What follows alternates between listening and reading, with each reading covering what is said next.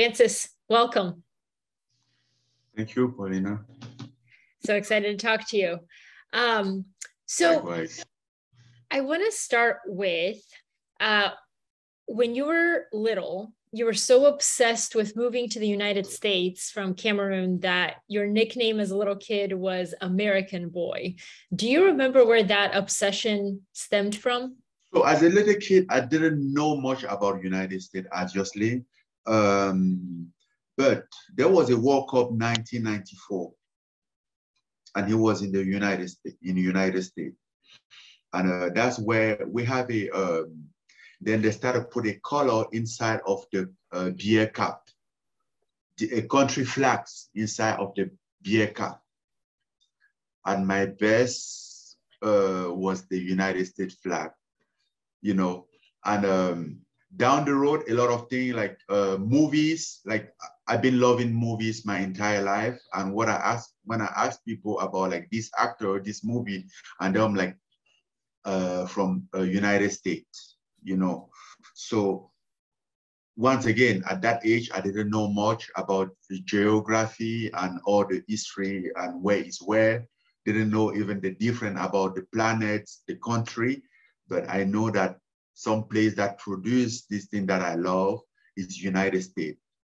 And a lot of things came together. I appear to be like biggest. I appear to like, I love all those Jean-Claude Van Damme movies, all those action movies, like Sylvester Stallone, Jean-Claude Van Damme. So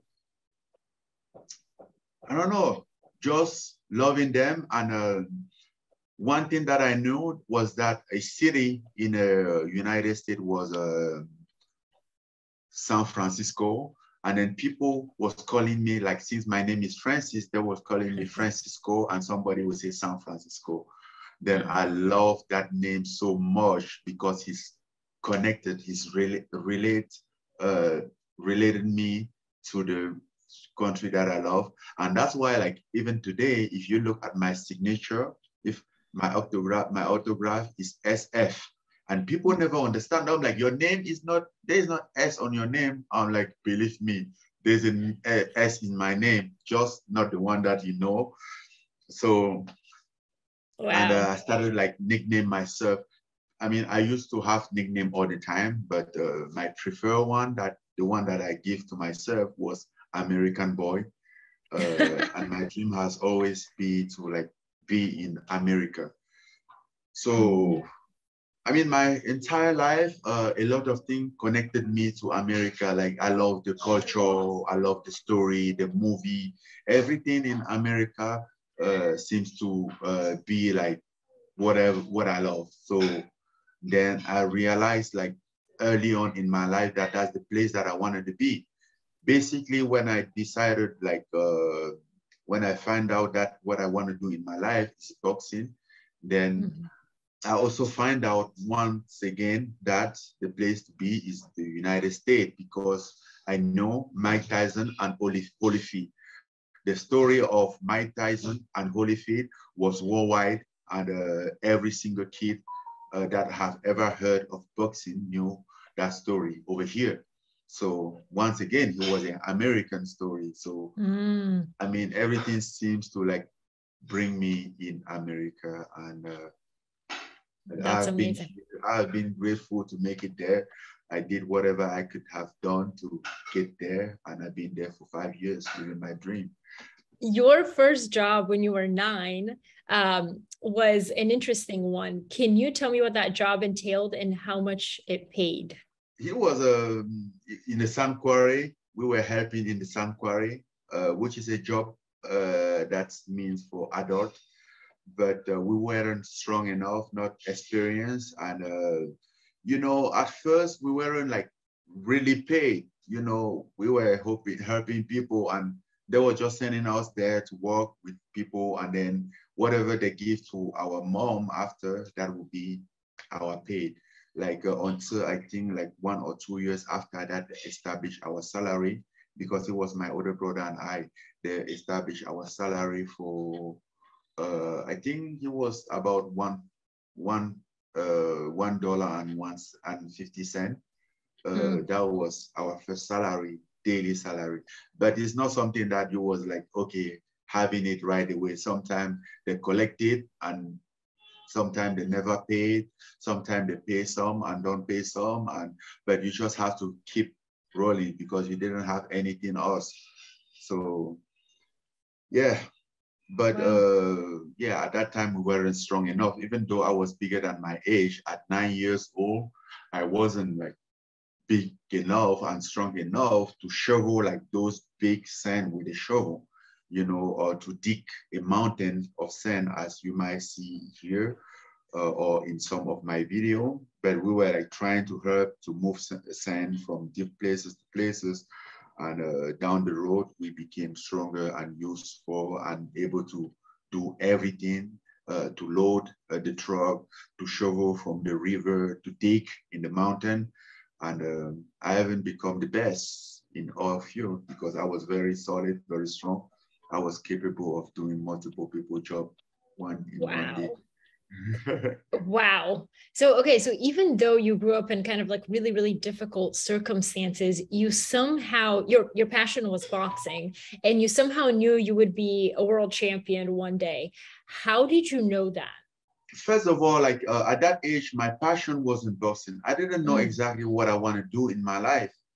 Um, I remember my parents divorced. I was 6 years old.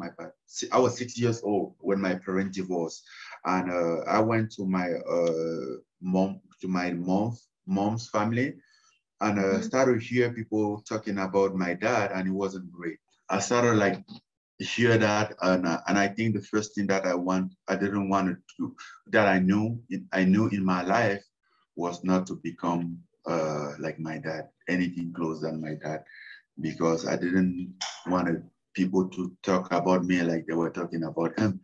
But the problem, I love everything power related. So how to implement my passion in something that is not violent. I mean, it was quite difficult to manage that. But being to school, be frustrated all the time by the situation that we were in, getting pulled out in the class all the time.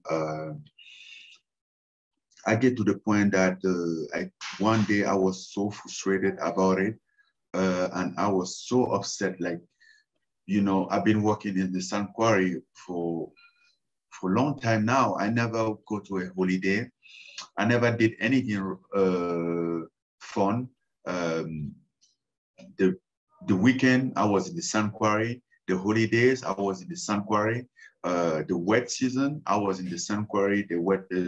Under the rain or under the sun I was in the sand quarry, doing the job that even adults in the wet season didn't want to do because it was raining sometime all day long, and they didn't want to work. So that was the opportunity for us to work because there was not a worker in the sand quarry at that moment, but also that they weren't paying people at that time. So with all that combined, I find myself someday like get kicked out of the classroom again. And I think I was 13 years old by that time. And that was the day that in my madness, in my upset, I realized one thing that could be, because I wanted to prove, I felt like I need to prove something, basically, to those kids that view me as someone that is beneath them, you know, despite everything that I was doing, despite all the effort, I was still like, gonna be put out from the classroom. And that's how that exact day, I kind of like think about it. When you get in that position, like doing a normal thing will not elevate you enough for people to see that you're not worthless. So I wanted to do something that's gonna put me high up, that's gonna put me on this stage, and combine everything, the reputation of my dad, combine my passion with combat sport, combine my frustration, combine with my uh, need of like prove my worth. My worth. I come across boxing, and that was the perfect thing for me. Or before that, I was like, oh, I love karate, I love kung fu, because that's what we were watching on movies, and it was very efficient.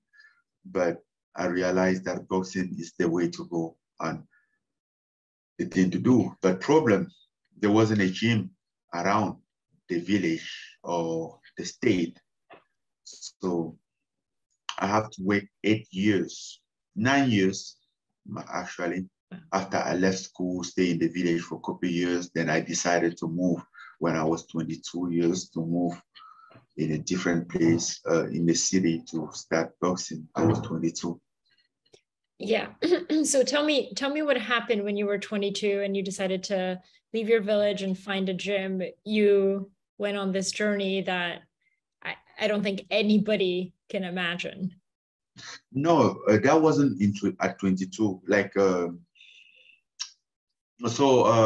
left the village. I was driving doing the taxi with motorcycle, as you might see sometimes. And then I saw the motorcycle, and then I left the village and I went in the city, like, I'm going to do boxing. And then people was like, they thought I lose my mind. I'm like, okay, so this is your job. This is what you put food on the table. You sacrifice that for boxing. Like, what the hell is boxing? Have you ever seen somebody that have succeeded in boxing in this country? It's not meant for us. And everything that they could say. And I mean, to be honest, it's not like they were wrong. That was just the reality out here. But I was stubborn enough. I have this dream inside me, like so deep, which still today I still ask myself why I kept believing in that dream. I can't tell you, but what I know for fact is that I believed in it so bad that nothing could have put it out of me. I didn't know that I'm gonna make it. I have no clue. I mean, the reality was there. Nobody had made it, even those who had more chances. But and I wasn't like in the position of someone that has a chance. But I just love the thing. Let's just do it. Doesn't matter if I made it or not. At least let's enjoy the process. It's not about the destination. It's also about, and even more about the process. So I'm like just enjoying it. And it wasn't easy. You know, I need to like make a living and then keep training.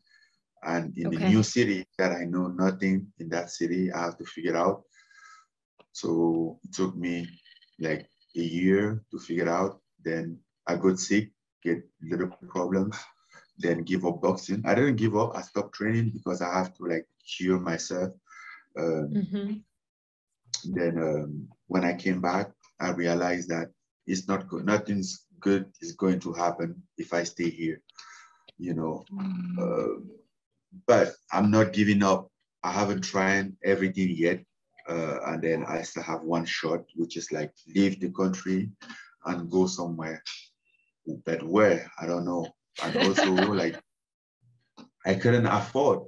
I was 26, almost 27, but still 26 at that time. And I couldn't afford like go for a visa, to apply for a visa in any consulate. So I took the route from migration, then move country after country, from Cameroon to Nigeria, from Nigeria to Niger, Niger to Algeria, then Algeria, Morocco.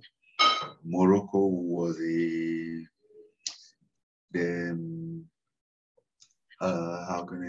roof of the challenge, you know, like, yeah, if something has ever been challenging in my life, it was that step. Like, can you describe some of the things that happened to you while trying to go from Morocco to Spain? Oh, first of all, like most of the time we have to just stay in the forest, in the bush. sleep in the bush. Like we sleep on the ground and hunt animals. You know, we have no clothes, but in the summer it's okay. But in the winter, oof, and yeah, we have to stay there, wait the night to fall, so we can go to the market, in the trash in the market, and find whatever they throw away, whether it's a rotten potatoes or a chicken leg or a rotten tomato, and then we go back in the forest and cook in this like steel bucket that we find somewhere,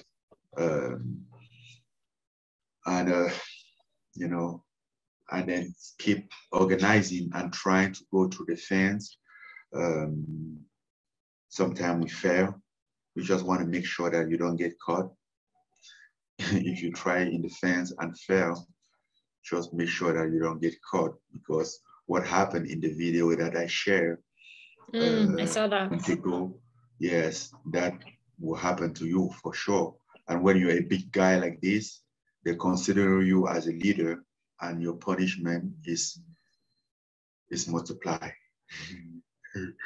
So, but I also tried in the ocean multiple times in the different location from Tangier. I tried, fail, get rejected to the desert, come back over and over. During 1 year, I was just trying. I fell in the ocean 6 times, but I succeeded the 7th time, like in 1 Wow. year. Okay. So this is what I thought was really interesting about your story, is that most people, when they do that 6 times, I think at some point they'll be like, all right, like, I don't think this will ever work. I'm just going to go back. But you saw it as a challenge in a way to iterate and change your tactics in order to succeed. Is that the way you saw it? Or is it just the way that you are when you approach problems? As you were asking me earlier, like, why did I keep doing it? And I couldn't tell you. First of all, I knew that something is abroad for me. Something is on the other side. I don't know what, but I know that something is there for me. I always knew that I have a bright future, but it was even hard for me to explain to people because that seemed a little pretentious. They were like, oh, you're just another dreamer. I could have felt it. I knew that I have that obstacle to go through. And also, like, when you get to a point of your life that the only choice that you have is no choice, you do whatever you have to do. There wasn't a chance for me to come back. There wasn't a chance for me to return. Like, I wasn't going to quit because, like, returning was quitting. And the thing is that, like, as soon as you leave your country, you became the hope of your family. Even though you haven't made it there, they don't know where you are, but they're just like, oh, he's outside of the country. Well, he might made it, and coming back was like tearing their dream. Coming back was like condemning my kids to go through whatever I've been through, and you have to do whatever you have to do, and whatever it takes, you're gonna give it to him. So before we hit record, when I told you about the green card lottery, you said something interesting, which was you applied to the lottery a few times, but you weren't going to leave your future in the hands of a lottery. You had to take it in your own hands. Do you believe in luck? Yes and no. It's a very tricky question. I tried like 3 times the American lottery, the green card, and it didn't work. I mean, and also personally, I don't know if I was wrong, but I knew that after like 3 times, and I knew that that was just trying. I didn't go to school. I didn't have a high school degree. I didn't have a college degree. So like, I knew that I didn't have a good profile. And even though there is a million of people doing it, so you have to be like very lucky. I don't know if it's lucky or not lucky, because like sometimes luck might not be luck. What you think is luck might not be luck. Because if I have won the American lottery, I don't think my life will be, I will be ending up where I am today. Because maybe it will change my path. Maybe I will just have it, get there and with my green card and have a common job, you know, be a security guard or whatever, you know, and get settled as I made it. And for a guy coming from here, it's like, you made it, that for fact. But that wasn't like my dream, you know. So not winning the American lottery get me go through this challenge, this obstacle, this part, which is once again one of the things that forges the person that I am today. You know, like I remember like when I made it in Europe, when I went in France, I was homeless, sleeping in the parking lot in Paris, and people was like feeling like so pity about me, like, oh, sorry, it's not cool, it's this, it's that, oh, it must be hard. I'm like, don't you worry about me, you know, because I've been through so much that, I mean, in the last, like maybe the last 14 months, I have been to hell. So being in Paris and being homeless, for me, it was like 5-star hotel. It was a palace. My people didn't have any ideas. It was there, oh, it's so hard. Oh, he's sorry. No, it's this, it's that. I'm like, please, don't you worry about me. I'm doing fantastic. And Yeah. I'm like, oh, you might just as well as others over expect from the West country, because usually people coming from the West country, from Africa, they think the West country is a paradise, is a heaven. I'm like, I don't believe there's somewhere on earth that you're gonna go and just find a heaven, you know. But I do believe that some places can give you an opportunity to build your piece of heaven, and that's what I'm about to do. I'm just excited and happy about the opportunity that I always wanted. He has always been about the opportunity. I never like think blame somebody from not giving me something. I never, because I don't think I deserve something. I haven't done anything to deserve something, right? Like I can't just sit there and complain about this, about that as I deserve it. I don't deserve anything, but I can earn something. And my earning, nobody is going to take that from me. You know, my strength, my ability that I learned down the road, my ability to stand up every time that I fall is something that I have for myself. Nobody can take that from me. From me, you know, I earned it. By experience, I learned it. In the hard way, I learned it.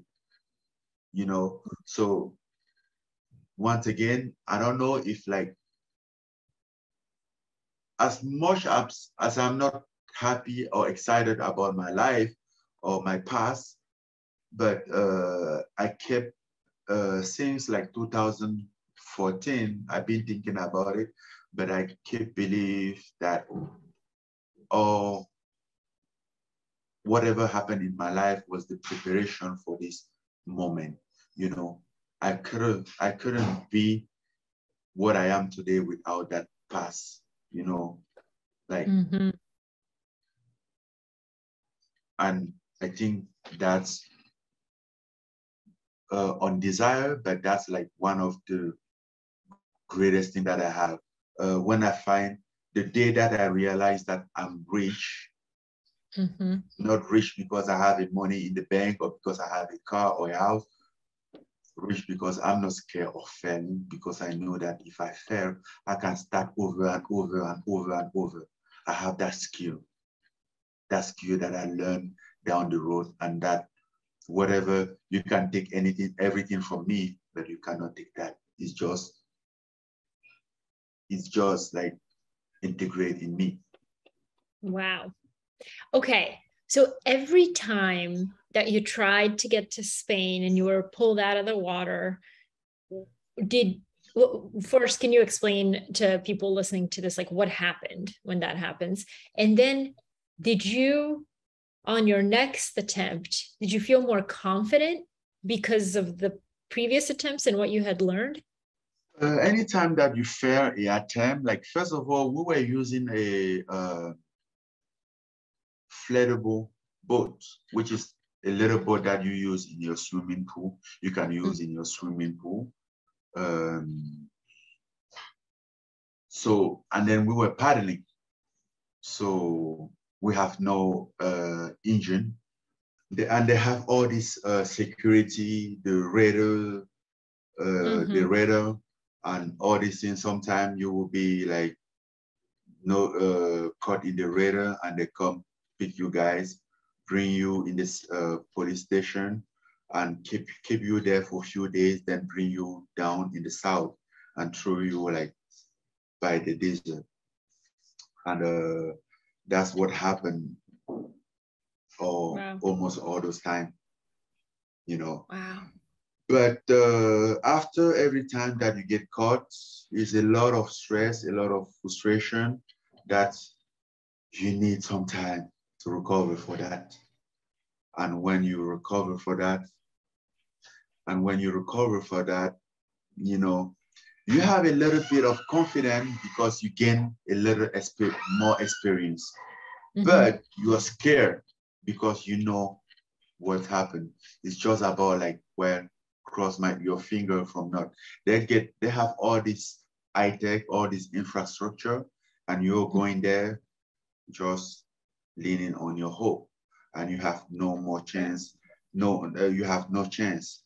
I mean, at some point we learned that like putting like aluminum paper around the raft was protecting the radar to like detect it.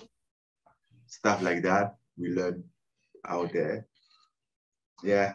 And I was a captain, even though I didn't know how to swim. Wow. Just by experience, by being there so many times, I know how it works. You know, I was able to go to check the weather, know if the weather gonna be good or not, the speed of the wind, the route, if it's like south, north, the direction, and all those stuff. So I knew all those settings. So, okay, so you eventually make it to Spain and then to Paris. Tell me where you were and how you heard about MMA for the first time. First, I met it in Spain, yeah, and then we they give us to the police there. We was in a chair for like 2 months almost. But then when in Paris, I wasn't going to Paris actually. I think first I wanted to go to England, but you know, the problem is that even when you're in Europe, inside Europe, you can sneak and go to different places, but not in England. There is another control.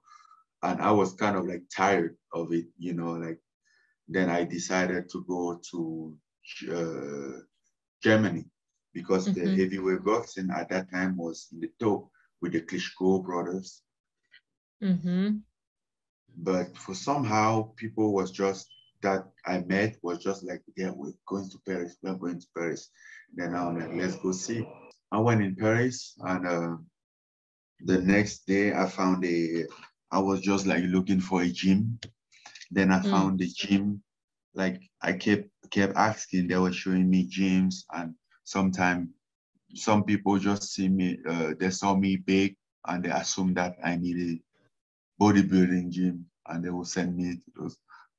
Then I go there like it's not a place, keep finding until I went to this gym in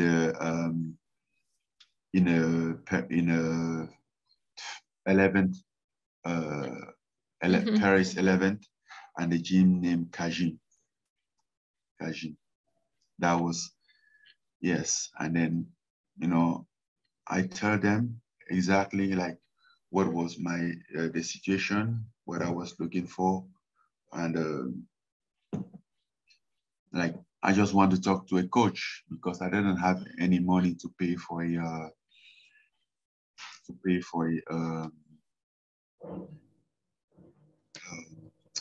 membership.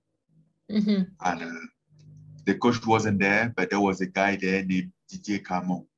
Yeah, then I found this guy. He Mm-hmm. was like holding the class that day, and I asked him about like, and I tell him like, I just I just came here, and I don't have any money to pay for a membership. I can I can afford it, but you know, I just want a place to train because I want to become a world champion. Mm-hmm. And he was very nice. And then he said he's gonna speak for the coach on my behalf. And that was on Monday, July 10th. And Mm-hmm. the next class was on Wednesday. And then he asked me if I have a phone number. Then I said yes. He took my phone number. And on on Thursday, he gave me a call and tell me that the coach accepted that I can come and train for free. Uh, but that was boxing. And yeah, then he started to give me stuff. I mean, the DJ Camo, he started to give me stuff like gloves. I'm like, yes, come, I have a pair of gloves for you. And he will start to give me like clothes and this, even a perfume, you know. Mm-hmm. He was always like being around for me. And he was after like 2 weeks of training, that's when he started to tell me like, you're very skilled, you're very talented. I think boxing, MMA will give you the faster income because that's what you need right now. And that's the first time I have heard of MMA. Then I'm like, what is MMA? He said mixed martial art. I'm like, okay, cool. But what's that? Then that's And when what year was this, Francis? 2013. Wow, that's the first time you heard of MMA. Yes, that was in June 2013. Because I get in France June 9th. Then I found this gym on June 10th, 2013. So after like a couple of days, maybe a week or two, he started to talk to me about MMA. Then he Wow. started to explain to me like this wrestling, this. I'm like, bro, leave me alone. I Because you had a love for boxing and have a MMA, love you for didn't, boxing. Yeah, I'm right. like, I want a boxing like Mike Tyson. And he was there explaining all this to me, like, oh, if you just have to learn some wrestling defense, some wrestling takedown defense, and you're gonna be so great because you have a wonderful, wonderful boxing and this. I'm like, please cut it out. Let's just stick Oh on it my God. on boxing. But he was very like persistent, but Mm-hmm. smooth. He wasn't Mm-hmm. pushing too much, but he never let him go until like once Wow. he find out that after the gym was closed for 1 month for the August, and then he find out that I'm in the gym that is doing MMA. Then like I tell him that okay, I'm in this gym, they're doing MMA, I'm doing MMA there too. And then I'm like, yes, that's cool. Then he came there, pay for a membership just to like keep me motivated. Like sometimes he would tell me like, oh, he would call me in the morning, like training day, like, oh, you will be in the training. Then I'll be like, yes, I'm like, yeah, I'll be there because he was a big guy too. So sometimes it was good for me to have him around. Also, like he was a big guy. He was already like a friend, my first friend. And yeah, so Wow. when he was about to be somewhere, I would be excited. But he would not come in the evening. He just wanted to push, to keep push me. Um, yeah. until like one day we went there and the gym was closed. And here I'm like, let's go train in the park. And it was about 5 p.m. already. I'm like, I'm not sure about that, because by that time, all the public shower was closed. I Oh my couldn't take a gosh. shower anymore. And then here I'm like, I know what's the problem. I get you. I get that. Then we went to the park, trained. He has all this part we were holding and kick, box. And then after training, he brought me into his house, into a apartment. And I'm like, oh, you can stay here for a couple of weeks before I put it in rent. And then he hosted me there for 2 months. Wow. Yeah. So I mean, everything is crazy to me, but you eventually became the heavyweight champion of the world in this sport that you didn't know existed until, a few years back. Can you just tell me about the first time you set foot in the United States and what you thought to yourself? Well, I knew already, like, I was already in the UFC. And then, like, when I get there, he was a red carpet, from a guy that get in Europe, how I get in Europe, like my first time in the United States.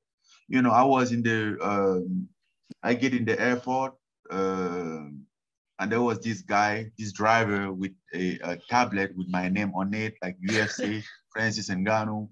And I'm like, yes, it's me. And I wasn't speaking English, just a few words. And then brought me in this car, took my suitcases, brought me in the car, drove me in the I think it was 4-star hotel. And they Wow. checked me in. I mean, people was taking picture with me. That was a red carpet compared Wow. to like how I get in Europe, right? So Uh, yeah, I was like, oh, is that America?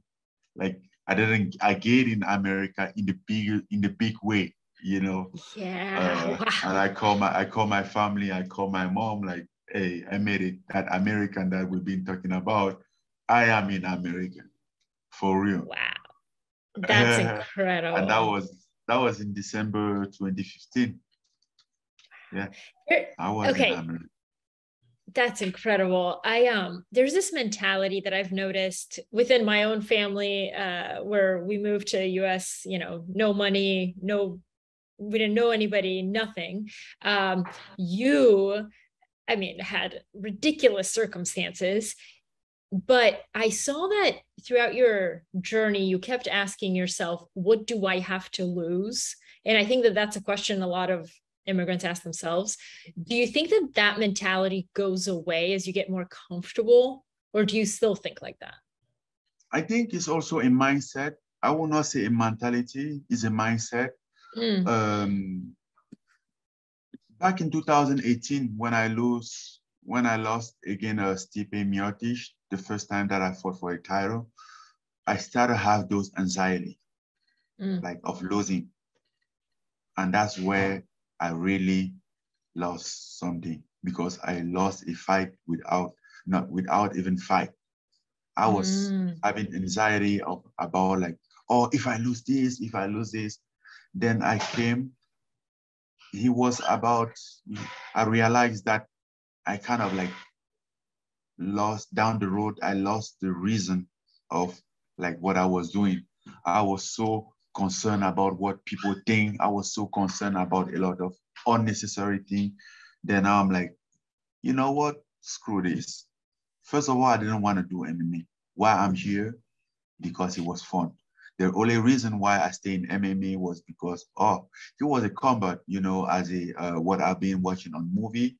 It was a type of combat that you can throw some kick, do some stuff like spinning kick, high kick, whatever you want to try, whatever please you to try, you can do it there. And it was just about fun until I find myself in the UFC. Then he became so serious that I was scared of losing something. That's when I started to lose. Then I came back to like, okay, I tell myself like, okay, if this is the end, let's have a beautiful ending, a fun ending, Then I get back there, started knocking people out in the second, just having fun. As I said, Mm-hmm. it was just about the process. Since Mm-hmm. then, it's been going well. But that mentality,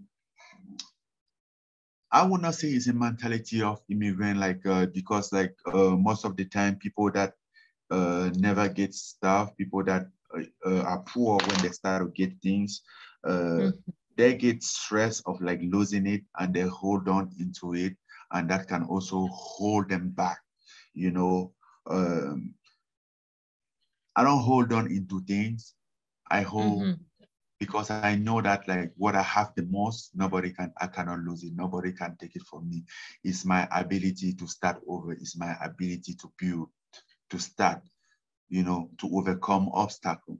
And I think that's the reason why I'm here. And if I have to go into those again, I think I will overcome that even easier than before because I have been there and I know how hard it is. And he will just be on a deja vu, you know. Yeah. Yeah, he'll be a deja vu because I know that I will make it. And now I have even more confident because before I was like concerned that, oh, maybe I'm wrong, maybe might not make it, maybe people are right of saying I will not make it, maybe I'm not thinking right, but now with everything aligned, I'm like, well, I wasn't wrong at that moment. I wasn't wrong in this moment. You know, everything proved me right. So I know that I'm thinking right. Yeah. And you said something that stuck with me earlier. You said that when you were growing up, your father kind of served as an example of what not to do. And I wanted to ask you, why do you think it's important to first understand who you are not before you understand who you are? I don't know. I mean, I didn't experience that. I would just speak for my own, for what I had. But as I know, maybe I'm not sure that if I had a decent parent that was home every time, a normal family, Mm-hmm. I would have understand this.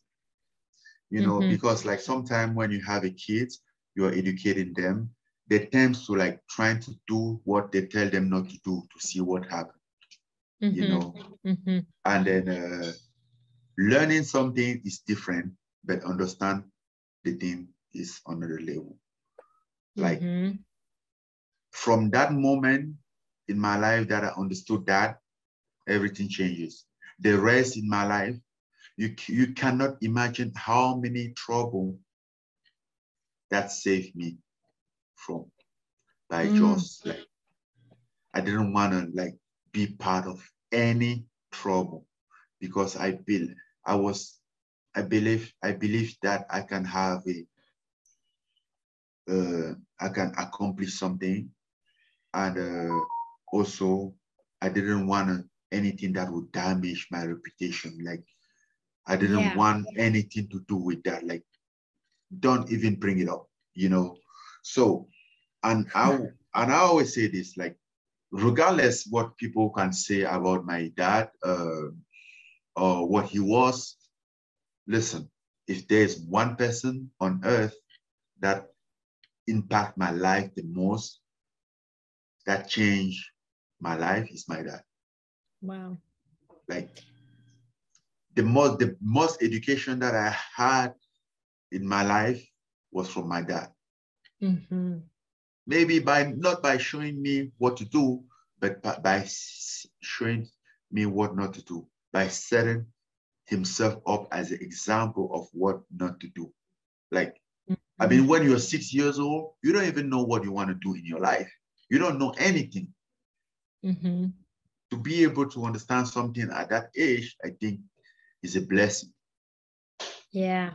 The only reason that I understand that was because of my dad. And going off of that, you did something very interesting at an early age that I found fascinating. You began kind of embodying a version of your ideal self at a really young age. So you were like, if I want to be a professional boxer, I have to behave like a professional boxer. So I'm not going to smoke or drink, I'm going to work out. how did you develop that sort of discipline when it was at odds with what everybody around you was doing? It wasn't an odds for me. Like, Mm. and that's one thing that I think I'm also blessed with it. I always know what I want and what I don't want. Period. Mm-hmm. There is never like a doubt zone, like, oh, maybe I should do this. I always know what I want and what I don't want to want. I don't want. Like, I have problem with people and some people that we hang around, we have problem and like get apart just because when we go to the bar or something, and I will be maybe drink a juice or something, and they want to make fun or force me to drink, and then like I get frustrated from somebody like trying to force me to drink. Like, what is the purpose of it? Like, what did it bring out of you? Mm-hmm. For some reason, everything that people will force you to try is not what is good. I never see somebody like, oh, you should eat, you should eat. No, they're like, Mm-hmm. oh, you should drink, you should try this drink, or you should smoke, oh, you should do this. Maybe because that make them feel better about themselves. I mean, I'm not judging you, but don't push me. If I want, I will do. But if I Mm-hmm. don't want, leave me alone, you know? So I always know what I want and what I don't want. And when I set my goal, I do whatever, or when I have a dream, I do whatever I have to do to achieve that. It might not happen, but Mm-hmm. I just want to make sure that I do and everything on my power, you know. Yes. Therefore, I have no regret and it's okay. It's just life. Anyway, Yes. you can have everything that you want, but you can try, give your best to have whatever you want. I love that. And one of my final questions is when I think a lot of us, like when we reach a certain level of success, whatever that may be, we start to get complacent and kind of tie our identities and jobs or our identities around the jobs that we have and the titles that we have. But you haven't done that, and you've consistently bet on yourself time and time again. How do you do that, and how can we all learn to bet on ourselves more? First of all, about title, I haven't had the title that I want. What is a title that you want? To be the best man. I want to live something bigger than just, I mean, if you mean title, I mean like a heavyweight world champion. Well, guess what? I'm not the first. There is a lot out there. There was a lot before me, and there will still be a ton after me. Mm-hmm. Which is not bad. I'm not minimizing that, but I'm just saying I can trim down the competition. I can do Mm-hmm. something better again, something that less people have done it. You know, I have different goal. I have different setup. Once again, inspired by my dad, from who he was. I always want to be another version of him. You know, like who I want to be in my family, who I want to be for my kids, who I want to be in the eyes of my family. You know, all these things. You know, regardless what happened in my life, I'm fortunate enough to be here. Mm-hmm. So, I mean, I can't complain about anything. And in the other hand, the reason why, I mean, I think I just have the DNA of betting of myself. Mm-hmm. Because if you look at the story of my life, that's just my life betting on myself, Mm-hmm. you know. And if somebody know that quote who says like, to jump, sometimes to jump farther, you have to step back. I know that, you know, you have to like take a decision. You have to So start over you have to start over sometime, which is something that is very hard for people, even very talented people. They don't have that audacity. They don't have that courage to start over. And I think that's makes a lot of difference between people that are afraid of starting over. They are afraid of losing something that they have already. They are holding on into that. They're like, I don't want to lose this. And they take it, they can take what they shouldn't be taking because they want to hold on into that. In my case, it's not the same thing. Like, I don't just care. I know that I'm going to be okay regardless. There's nothing that I cannot handle. So therefore, I'm very picky of what I want, and it's about what I want or not. It's not like a mirror, you know. Not sure that I'm gonna have it, but I'm gonna do anything in my power for that purpose. So I want to ask you, because when I was working on your story before I met you, I was left with this question, and now I'm left with this question again. Will you ever start over and bet on yourself again and pursue your original passion, which was professional boxing? For me, that is not a start over. That is just a continuous path, you know. Listen, look at it this way. I set myself in the position that when I'm talking about boxing, I can right away talk about the champions. And it makes sense. It's legit. It's not a start over. It's not like I'm going there to start with like no names, all this no name, and build and hope to get promoted and have my own name as everybody. It's not a start over. So what do you consider a start over? Maybe start another job. Maybe after retirement, go back to school, have a degree to manage some business or to do something which I'm passionate about. By the way, I'm thinking about it because I think by the 40s, by 40, I'll be retired. And I will take time to like start a new passion. And if I need to start a couple of years again for that, I will give myself that time and will start a new career in a different activity. For me, that's a start over, but I'm not afraid of. I'm excited about it because I know that I can make it. That's amazing. And my final question for you, Francis, is what does the word success mean to you? How do you define it? Success is a balance of I think success is a balance of,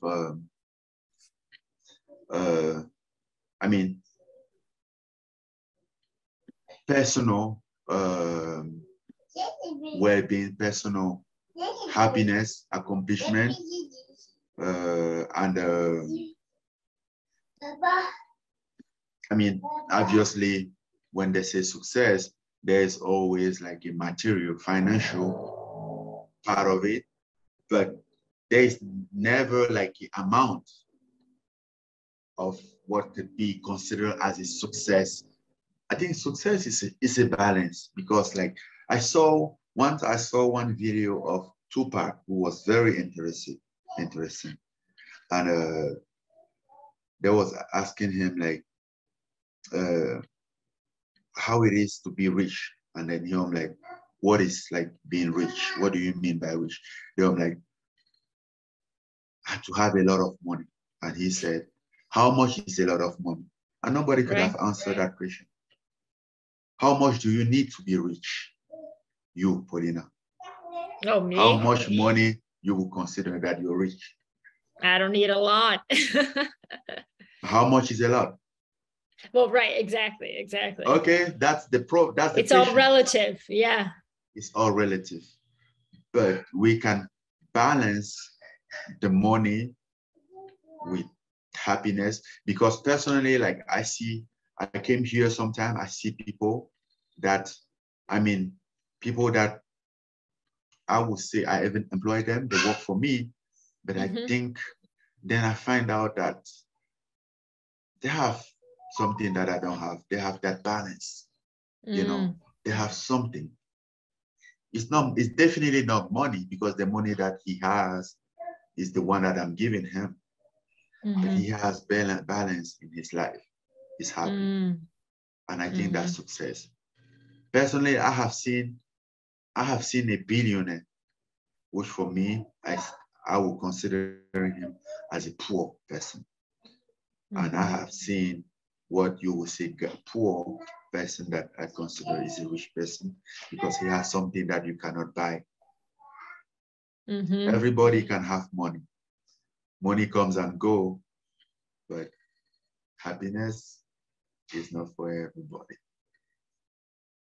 That's awesome. Thank you so much, Francis. That was an amazing conversation. Thank you, Paulina.